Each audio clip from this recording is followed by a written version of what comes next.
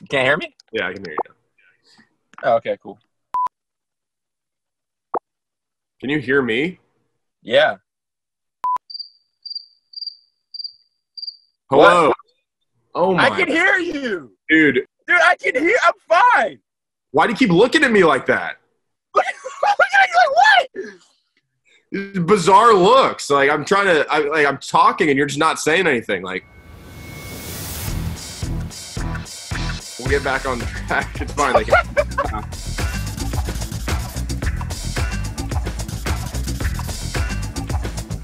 I'm gonna right off the bat address the elephant in the room, which is my outrageous appearance. Do you honestly think the beard looks good?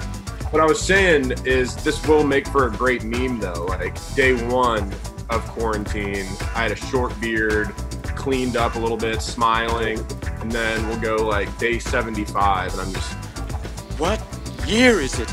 I think you're trying to create a competition with Fitz. I've been playing some golf. Love it. Smacking the ball around a little bit, and that's really it. That's just how I'm trying to pass the time here. I mentioned last time that you're a man with no interests. That is correct. Hobbies, etc. I bought a book. No. Yeah.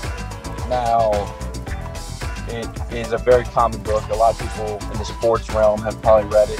Mamba Mentality, Kobe Bryant. Kobe's the man. Read it. You read it. Yeah, I read it. There is a lot of pictures in it, which was super cool. You texted me a few days ago. Oh yeah, this is a good one. I'm excited about this. And all you said was like, don't you think oxymorons are funny or something? And immediately I was like, all right, well this dude just learned what an oxymoron is. Jumbo shrimp. Okay, so jumbo shrimp. Shrimp are like super small. Okay, right? So now you're gonna put the word jumbo in front of them to make it a very large, small object.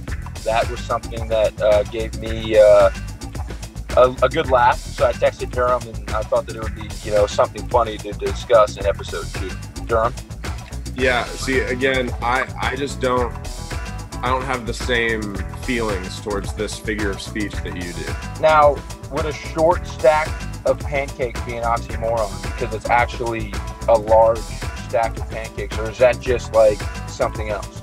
No, that's just describing pancakes. That in no way is an oxymoron. Okay. I thought it was gonna be kind of funny to like sit in my car because you were in your car last time. Yeah. It wasn't as cool as I thought, and now I'm just sitting in my car sweating. It is so hot in here.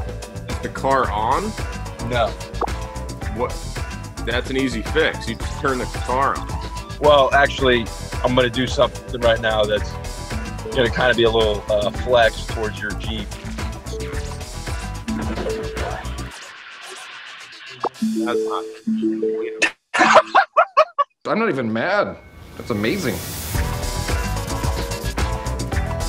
Inaugural. What's that word? Oh, no. Inaugural? Inaugural. You know what I'm trying to say. Inaugural. Inaugural. Inaugural. What? Dude. All right. Is this in clothing? In closing? Yeah, I mean, let me think about what I want to say to close real quick. All right. This will conclude the second installment of the Smythe and Mike Show. We appreciate those of you who are commenting with topic ideas. What do you guys think the official name of the show should be? Mike and Smythe or Smythe and Mike? Appreciate you guys, and we're signing off. All right, Mike, your Wi-Fi. Bro, it's not my Wi-Fi. Yeah.